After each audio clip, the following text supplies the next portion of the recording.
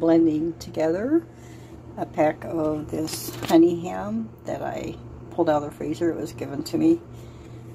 A couple tablespoons of Kalamata olives sliced. Some of my homemade fermented ginger, onion, and garlic. And some mozzarella cheese, whole milk. I also added about 10 grape tomatoes and mixed this all together.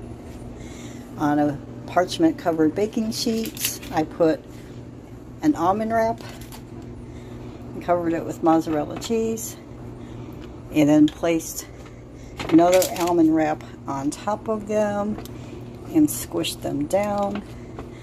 And I'm going to put this topping on after another layer of mozzarella.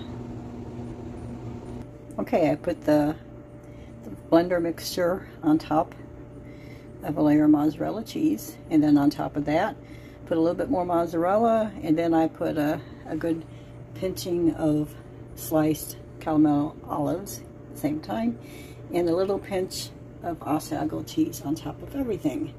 I'm going to put it in 400 degrees oven until it's done. And the leftover blender mixture I'm going to put in the fridge and make it omelet out of it tomorrow or the next day. Ooh, it's looking good. Let me pull this tray out and put the other one in. Everything's done. Slice it up. I'm going to let it cool for a while. I'm going to let that one cool too, or just have time to harden up a little bit.